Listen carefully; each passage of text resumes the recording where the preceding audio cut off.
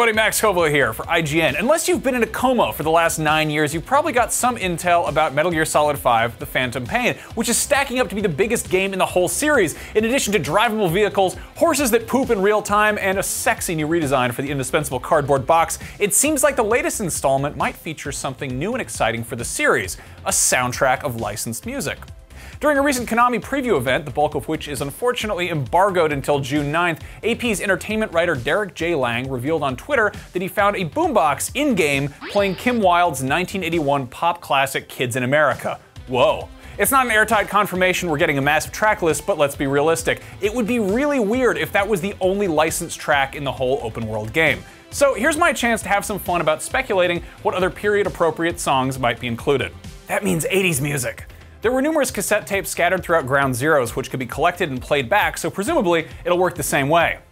In fact, Ground Zeroes did have one licensed track. It was Here's to You by Joan Baez, which seems to be a song that Kojima's quite fond of since a cover of it also played during the credits for Metal Gear Solid 4. And there's another Joan Baez classic that would be Right at Home. It's a very somber song about old ghosts from the past coming back and how maybe sometimes things should stay in the past, which seems kind of on point with the Phantom Pain's narrative. But if you want to be literal about it, Blood Diamonds also seem to play a part in the Phantom Pain, so there's that. Oh, and Judas Priest did a totally kick-ass cover of it, which would also work, because Judas Priest rules. It's no secret that Hideo Kojima is a big fan of David Bowie, and given that Big Boss's troops are called the Diamond Dogs, I would be downright surprised if Bowie's song of the same name wasn't in the Phantom Pain. But there's another track that would fit right in as well. It's Bowie's 1983 single Cat People, which is the one about putting out the fire with gasoline that was most recently used in Tarantino's Inglourious Basterds. In Metal Gear Solid, the question was posed, do you believe love can bloom on the battlefield? Well, long before that, in 1983, Pat Benatar retroactively contradicted that question with her hit single, Love is a Battlefield.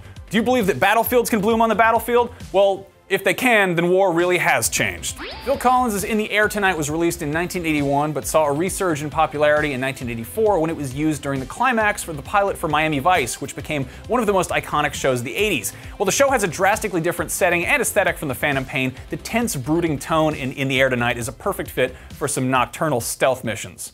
Ooh, that sounds weird. In the Phantom Pain, Big Boss seeks to do what's right. As sure as Kilimanjaro rises like Olympus above the Serengeti, he seeks to cure what's deep inside, frightened of his thing that he's become.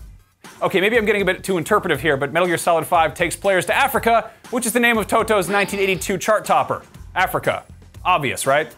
If you think the Metal Gear series was the first time anyone wearing a bandana got nicknamed the Boss, you have clearly forgotten about Bruce Springsteen, who topped charts in 1984 with his politically charged album Born in the USA, which tackled issues like America's post-Vietnam War national identity. The first single off the album was Dancing in the Dark, which has a chorus about being a gun for hire and starting fires, which seems pretty in line with Metal Gear's Big Boss.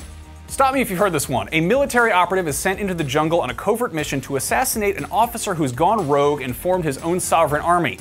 Yes, that is the premise to the original Metal Gear, but I also just described Apocalypse Now, which famously uses the Doors' apocalyptic ballad, The End. So between that and the fact that this is Kojima's last Metal Gear game, and the fact that the song has a chorus of Ride the Snake, I think this one is pretty on the nose. As the title would suggest, the Clash's album Combat Rock had some military themes amidst their usual political commentary.